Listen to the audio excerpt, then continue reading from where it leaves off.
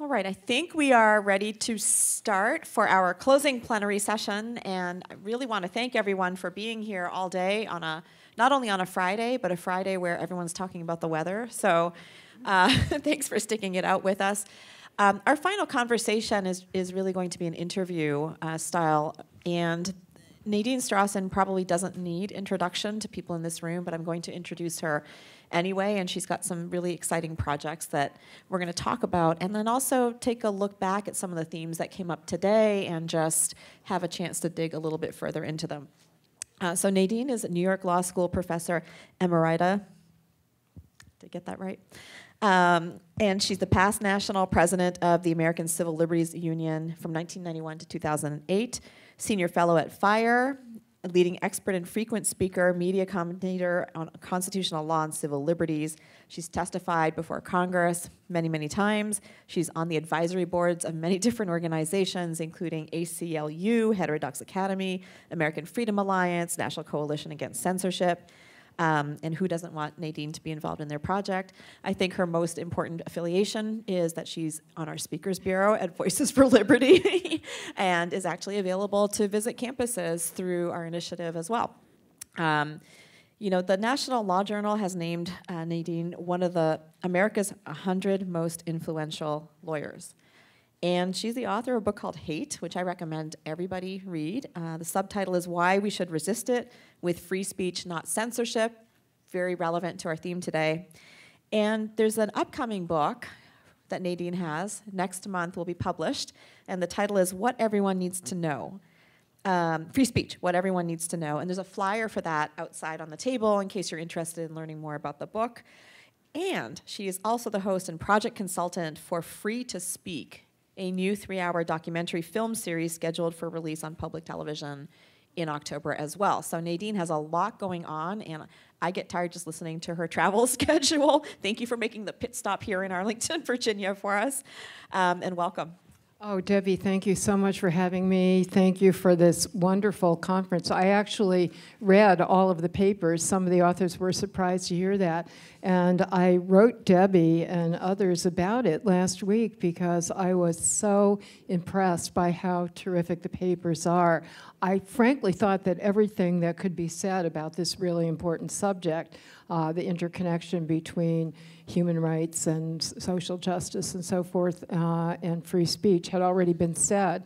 And I was really enlightened and inspired by the new perspectives and information, and the discussions today have been great. So, Thank you. And I've asked, I think, all of the authors except one for permission to quote your papers, which I would like to do. So if you haven't yet given me permission, please do so. Nadine, that's wonderful, and yes, you're inspiring all of us to just continue with this project and make sure more new scholarship is being done. So we will definitely continue that. So last night at dinner, you mentioned that it was very special for you to be visiting this particular school of law, and that you have a relationship with Justice Scalia that made this a trip special for you. Yes, it's not the first time I've had the privilege of being on this campus. In fact, it's the first time I haven't gone to visit the statue of Nino, as he long ago asked me to call him. I like to say that we were friends, not despite our very strong disagreements on important issues of constitutional law, including some free speech issues, but because of it, I had the privilege of debating him all over the world. And through that experience, we became very friendly. And when I stepped down as ACLU president, he was one of 3 Supreme Court justices who very graciously came to my retirement ceremony. Wonderful. Well, we're glad to have you here. So, new book and a new movie project, both in October. Tell us a little bit more about each, the book and the movie. The book is part of an Oxford University Press trade-named series, the What Everyone Needs to Know series, aimed at a generally well-educated audience in question and answer format. And even though this series had existed for about 15 years or more, amazingly, there was not a book in the series about free speech. So that was a great opportunity for me to write a book that basically drew on my experiences for the past 7 or so years, during which I've been speaking about 200 times per year about free speech to various audiences on campus and elsewhere, all across this country and in many other countries, because the issues are converging. And basically, I answer questions, both from interviewers and from audiences, so I knew what people's most pressing questions about free, and most common questions about free speech are, and I basically sat down at my laptop. My reason for wanting to write the book is this, Debbie. I've always separated my role as an educator from my role as an advocate. As an educator, my mantra for my students is that they must be able to understand, articulate, and advocate all plausible perspectives on all issues. Obviously, as an advocate, I advocate certain perspectives on free speech issues, but I saw a convergence in this sense that the more people understand about what free speech principles actually are, the more they understand the history that gave rise to them and the bad experiences under censorship, both in our country and around the world, the more supportive they become. And I've actually seen survey data that supports that. So after having made that observation to my husband, I said, you know, I really want to write free speech for dummies. And somebody persuaded me that this Oxford series is even more appropriate, although maybe the dummies will be my next project. Guessing it's going to be. So the film, what was the motivation for making the film? And then there have been some films about free speech, and I'm wondering what makes this one different. So why this film and why with you? I was the second choice, and I'm very proud because the first choice, this was a project that had started a number of years ago by the Free to Choose network, for which I had been interviewed for prior documentary series hosted by Doug Ginsburg, D.C. Circuit Judge, former Harvard law professor, about the Constitution and about the Declaration of Independence. So I was very familiar with the work product of this production company and their very pro-individual liberty and civil rights values.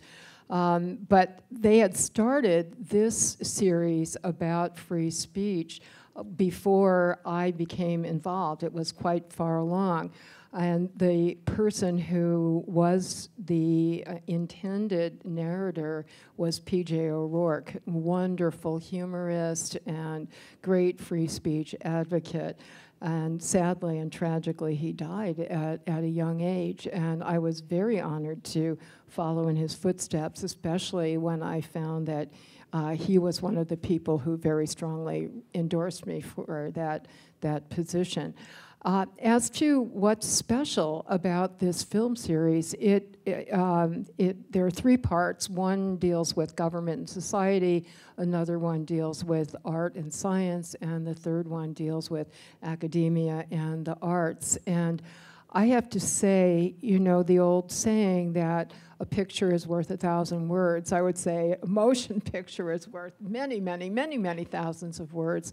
The filmmakers traveled all over the world and pieced together literally dozens of episodes of censorship that involve people with every possible identity, every possible ideology, every possible subject, to really underscore the universality of the desire for free speech on the part of many of us and the counter forces that come from government and society for many others. And it also goes into historic examples.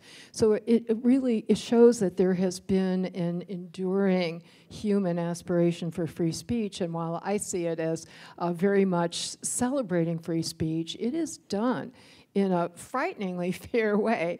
For example, the segment on hate speech features Jeff Stone, University of Chicago law professor, was the editor for my hate speech book, and John Rauch is one of the prominent commentators, Emerson Sykes, others from ACLU background, including Eleanor Holmes Norton.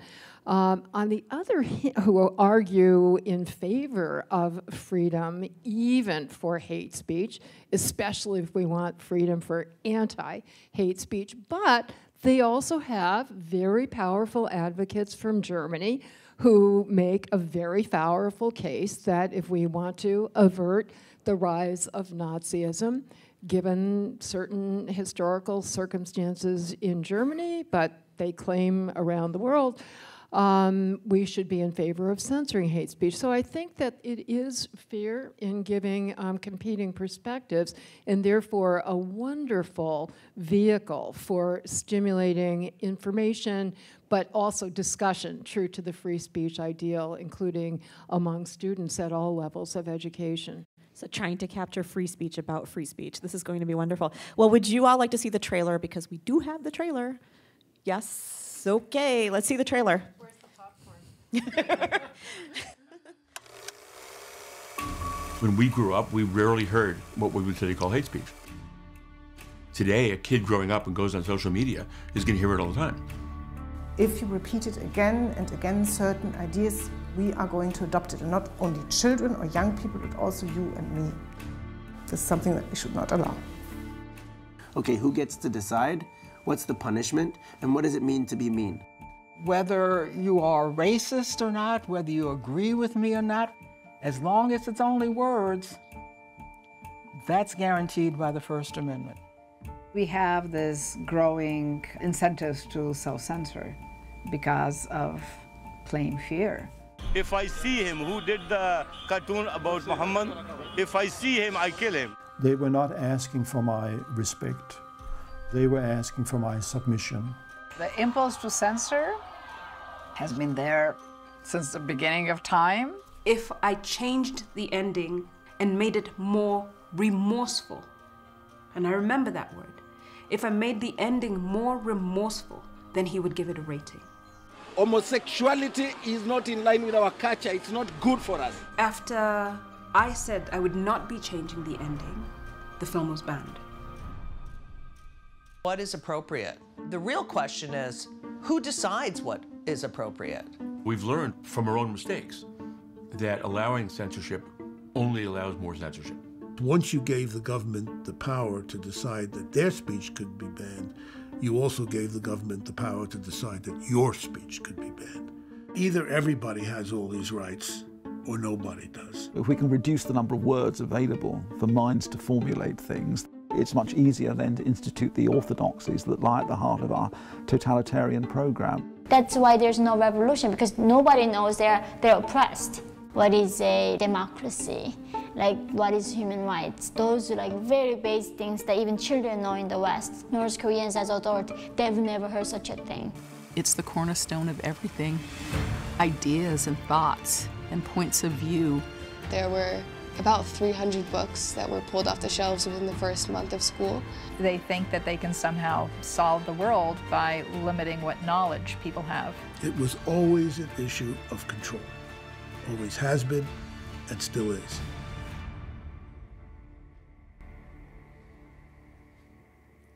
Coming soon in October.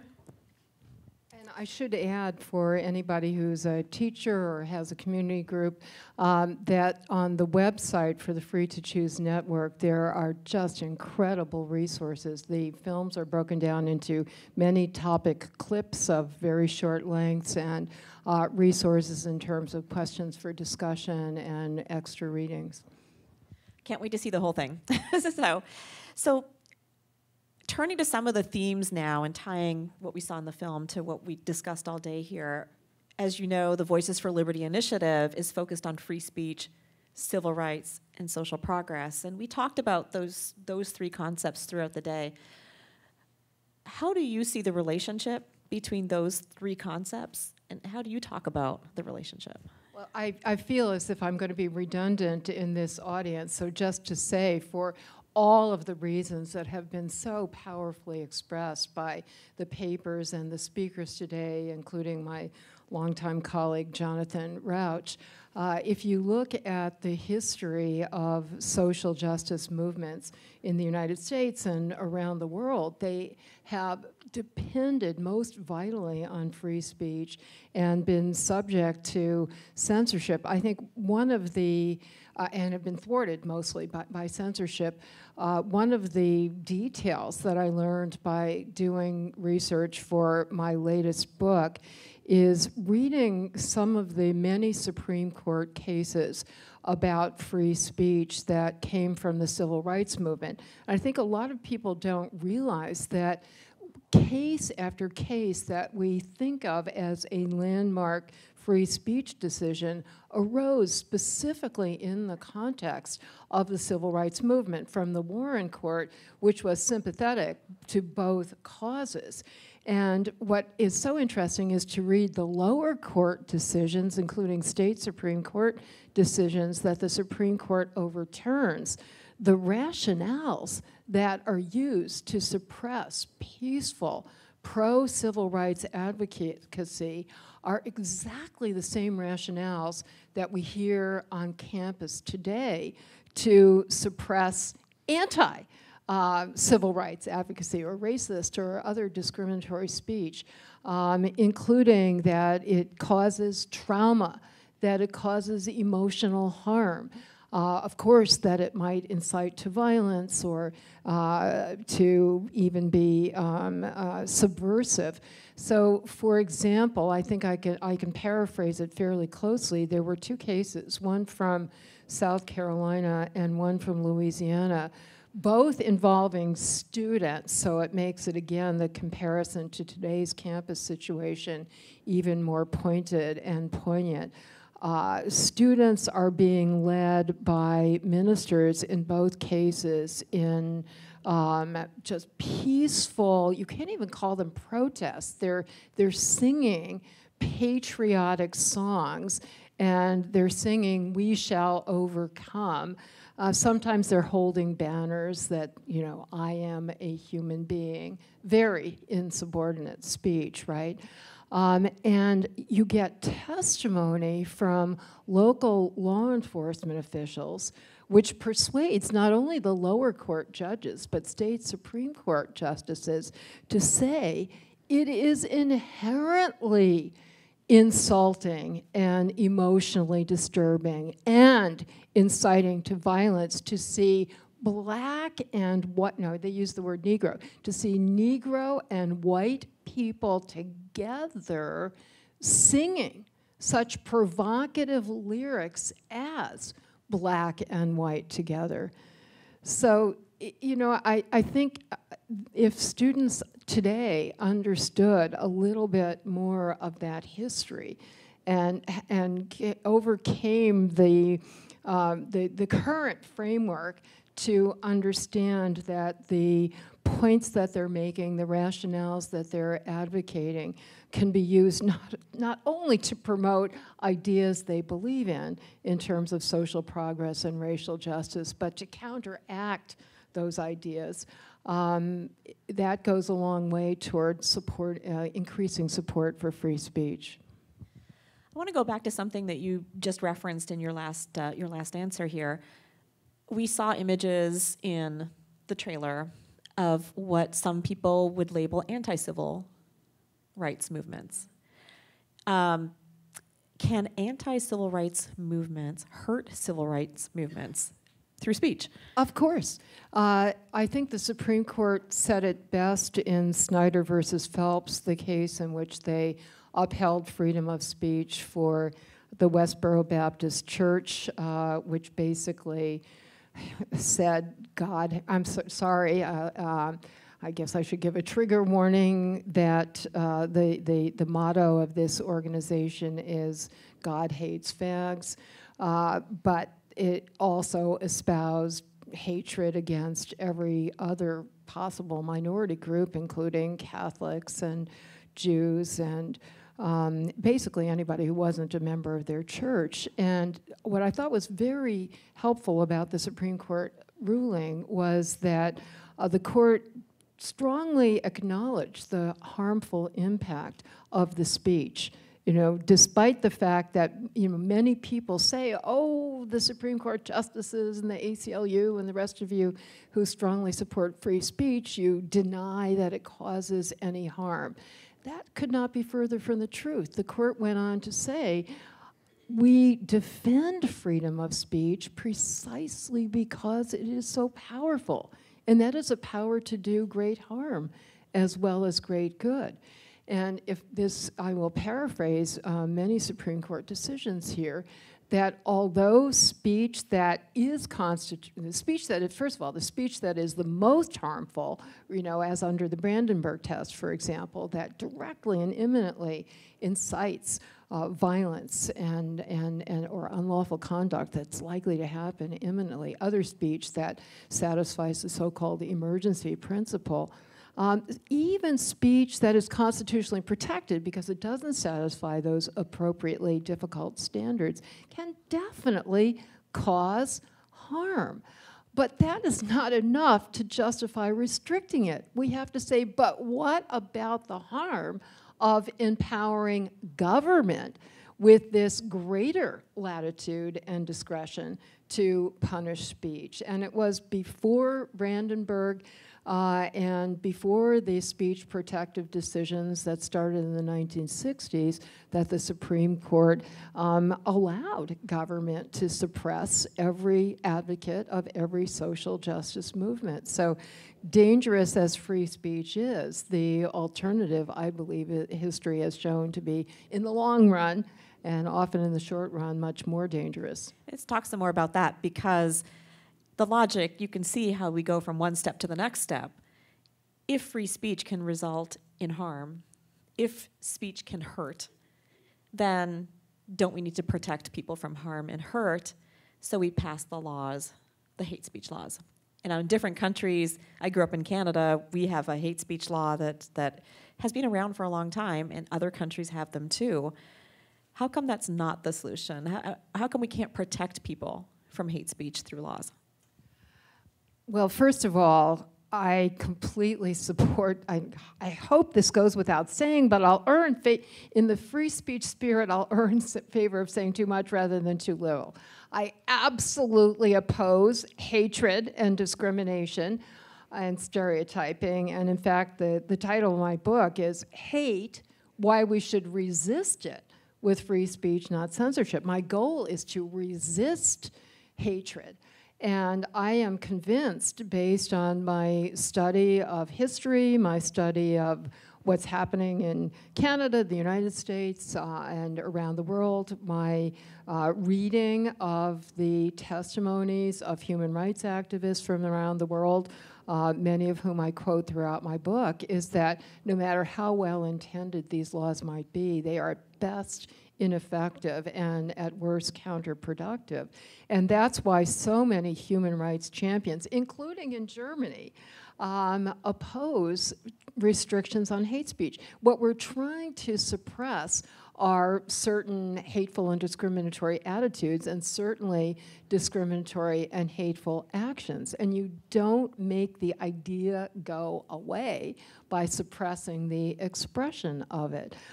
You certainly don't outlaw discriminatory conduct by targeting words. And unfortunately, in many countries, including Germany, there's been an inverse correlation between the punishment of speech and the punishment of discriminatory conduct. And I think that this is something that I wasn't aware of until fairly recently, so let me just summarize that. Germany has had very strict anti-hate speech laws throughout modern history, including during the Weimar Republic when the Nazis rose to power. According to analysts, it has to this day the strictest anti-hate speech law of any country in the world, with the possible exception of a couple of countries in the Middle East. And yet Germany continues to see disturbing episodes of not only anti-Semitic and anti-refugee and other discriminatory speech, but also violence, including anti-Semitic violence, to the extent that when she was chancellor, I believe in 2020, Angela Merkel, for the very first time in German history, felt it necessary to appoint a cabinet-level minister for anti-Semitism.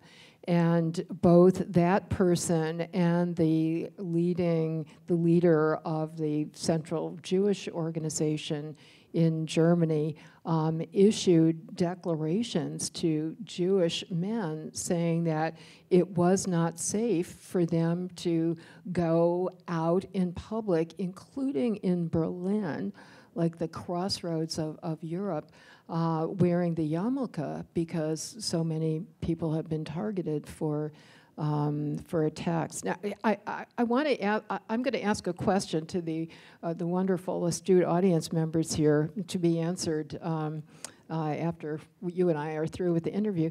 A few years ago, I debated somebody from an EU commissioner, Vera Jourova, whom I think of as the censorship czar there, but she's the one that's been insisting on social media, censorship of hate speech, and I cited all of these statistics and evidence about the rise of hatred, not only in actual hateful violence in Germany, but other European countries. And for me, the conclusion is, therefore, the anti-hate speech laws don't work. For her, the conclusion was, therefore, we need more anti-hate speech laws. So I've asked many social scientists, can we, get a definitive answer to that, or is it just that some people are going to have one perspective, the pro-liberty perspective, and others will have a different one. But the point that I wanted to make about Germany is that not only during the Weimar Republic did they fail to punish actual violence, including the actual coup that was instigated by Hitler in Munich. I mean, he served 8 months in prison for what would have been a capital offense, and certainly should have at least prohibited him from running for office again. But Germany, until shockingly recently, did not even outlaw discrimination on the basis of race, religion, and so forth in employment, housing, public accommodations. Now, the United States, and I've been a full-time constructive critic of my government for not sufficiently protecting human rights, but we were on the forefront of enacting anti-discrimination laws, certainly at the state level. I think that started in the 1940s. And Germany did not enact its first anti-discrimination law until well into this century, and it only did so because the European Union demanded it and imposed a deadline for doing it. Germany ignored that deadline and finally took that step. It's like the opposite, the opposite approach. So I am wondering, one of the topics that came up earlier today is about social media. And we talked a little bit about Section 230 and whether that's a civil rights statute. I'm curious, given your global perspective on this, what do you think the effect of social media has been on free speech and on civil rights? One of the things that I loved about the paper and the comments were great as well, is that it underscored what too many people take for granted now, which is the positive pro-human rights impact that social media have had. I think, so much focus tends to be disproportionately on the negative, including that old saw, when it bleeds, it leads. And I'm old enough to remember when the internet first burst upon the public and political radar screen, and civil libertarians and human rights activists were understandably enthusiastic about it. And the Supreme Court was too, talking about how this could empower people who previously had not really had a voice. In the 1940s, A.J. Liebling famously said that dismissively, that freedom of the press belongs to he who owns a printing press, namely most people don't have it. And yet now, most people have that ability. And I also have the historic perspective, given my longevity, thank goodness, to understand that that groups and movements that have long existed did not really gain traction until they had access to social media. So, for example, the ACLU began its campaign against unjustified police violence, including killings, predominantly against young black men in the 1980s, I believe. Michelle Alexander, who many of you know of now because of her wonderful book about the new Jim Crow, when she was a brand new graduate of Stanford Law School, was working for the ACLU of Northern California and actually coined the term driving while black. We didn't get much traction about those issues until the Rodney King beating, which I believe was in 1991.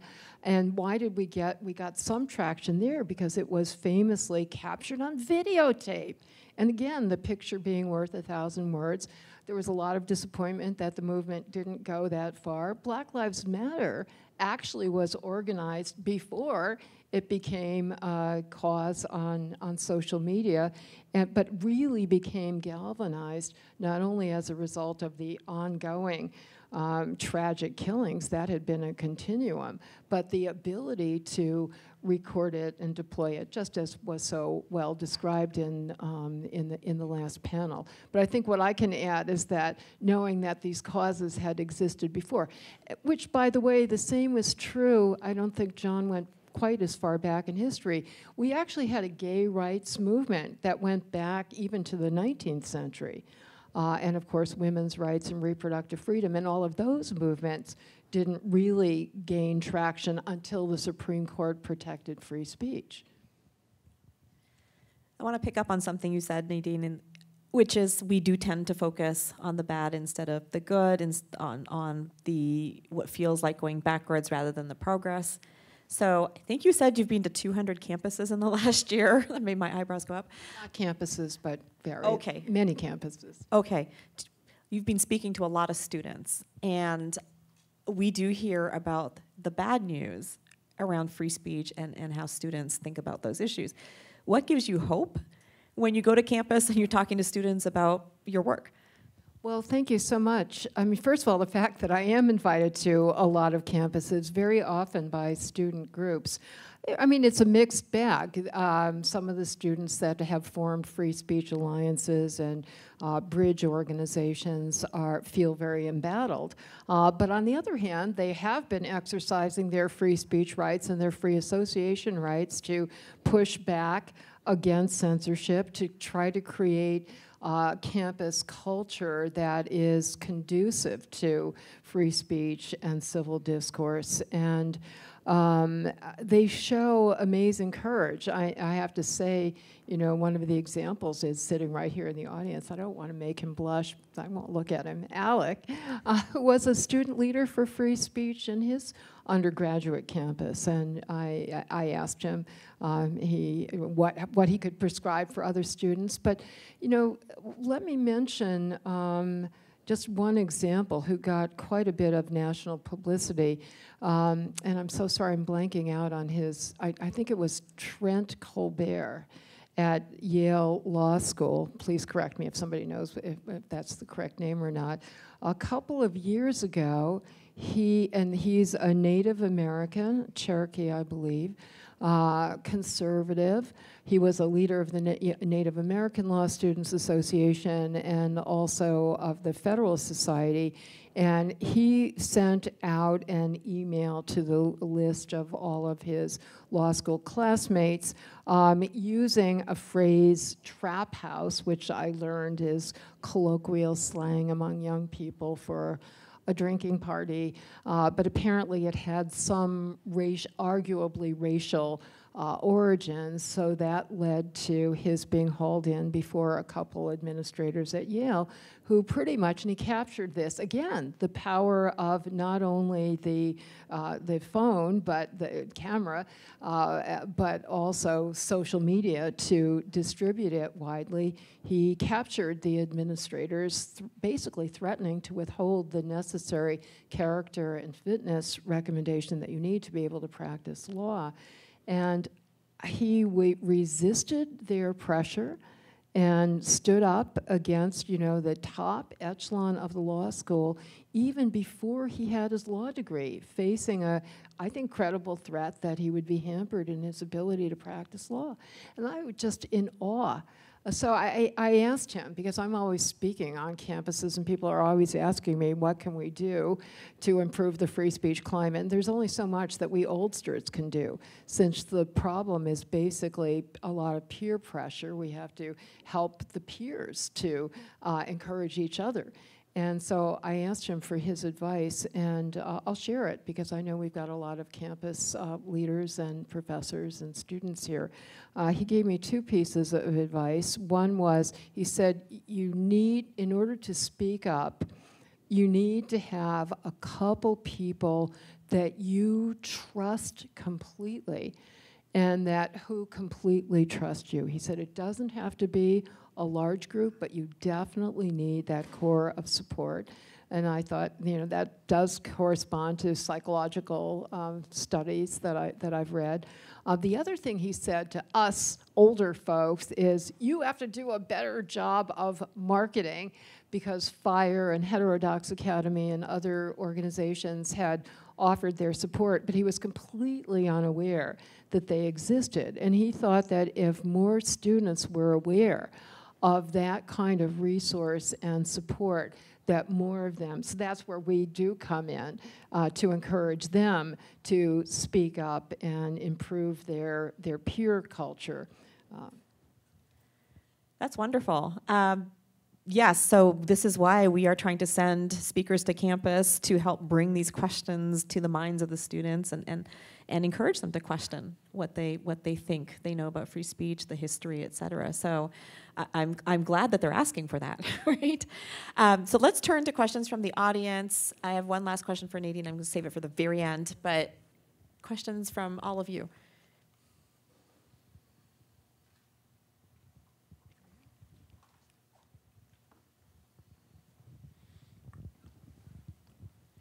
Thank you so much. I know at this panel we've talked a lot about how free speech can push forward social progress.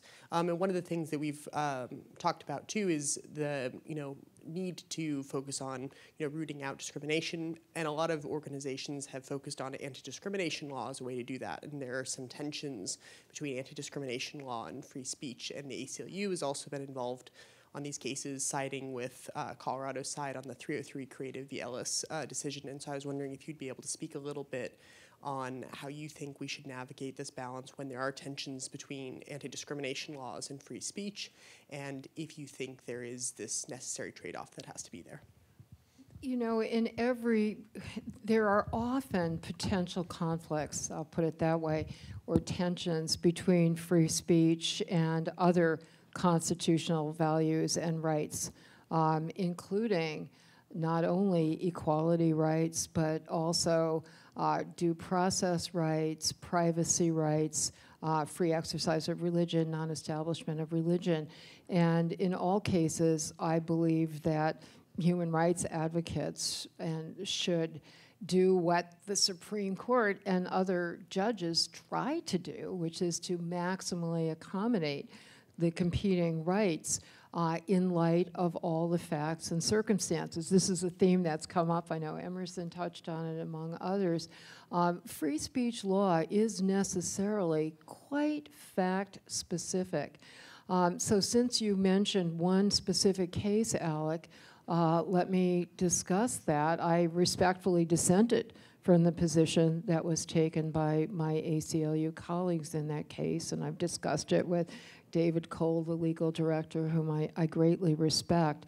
And there's a great ACLU tradition at stake. Let me mention the case that we're talking about is often referred to as the web designer case, and it involved a Colorado law that compelled so it was a web designer who argued that she should not be compelled to create websites that conveyed messages that were antithetical to her beliefs.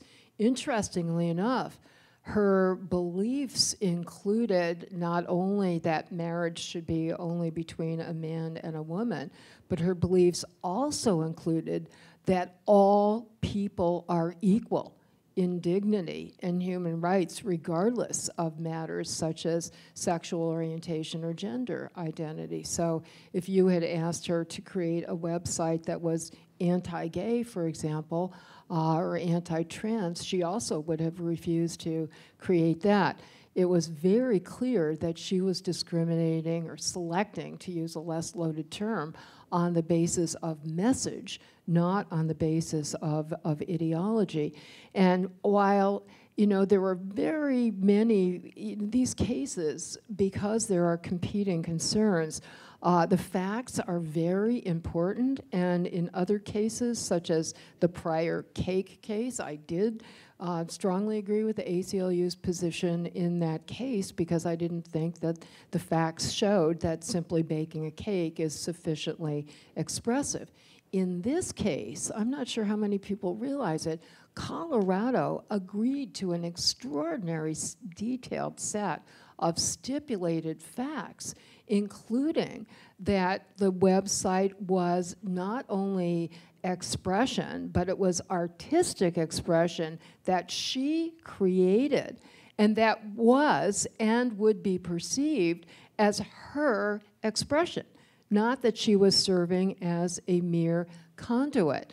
And the way the Supreme Court phrased the question, it was, can government compel somebody to create artistic expression that violates her sincere beliefs? And I was invited to Yale Law School to ostensibly to debate the lawyer for the website. And I found myself, as I was preparing for it, just agreeing with the position that I was supposed to debate against based on the stipulated facts. So I was, at Yale Law School, I was doing the debate before the Floyd Abrams Institute, which is named after the legendary First Amendment lawyer and good friend of mine, Floyd Abrams. So, I must admit, I'm not like Trent Colbert. I don't want to stick my neck. I was afraid to stick my neck out without some comfort. Well, so Floyd was one of my friends that I went to. And I said, Floyd, what do you think about this case? And he wrote back an email that he gave me permission to quote. He said, especially given the stipulated facts and the question that the Supreme Court framed, how could we not wish the court to answer it in a way that differs from our usual allies, including ACLU? If I can say one other thing, please. It's the importance of the freedom against compulsory speech, compelled speech, which goes back to an ACLU case in 1943, West Virginia Board of Education versus Barnett. And controversial as the speech, the choice not to create a website for gay marriage is today, the decision or the choice not to salute the American flag when we were in World War II fighting fascism was at least as controversial and deeply hated. The Jehovah's Witnesses were persecuted all over the country, subject to forced administration of castor oil to make them to somehow loosen their tongues. One was even castrated, and they were tarred and feathered. And yet the Supreme Court, in one of the most eloquent decisions in favor of free speech, said that even more deeply violative of individual liberty than being denied the right to say something you do want to say, it's even more violative to be compelled to say something you don't want to say. And if you read the opinion carefully, you'll see that twice the court, to my mind, indicates that even strict scrutiny would not be enough to justify compelled speech, that there's literally, it's an absolute prohibition. Thank you. And Alex, thank you for that question, because I've been wondering what Nadine's answer would be to that one. We have about a minute left, so I'm going to, there's one last question in the back. We'll keep it short. So the question may be short, the answer The may answer not won't be. be. I apologize. So my name is Nigel Ashford at the Institute of Humane Studies, and thank you so much for all the great work that you've done. And right back at you. But I want to ask an awkward question. Well, I think it's an awkward question.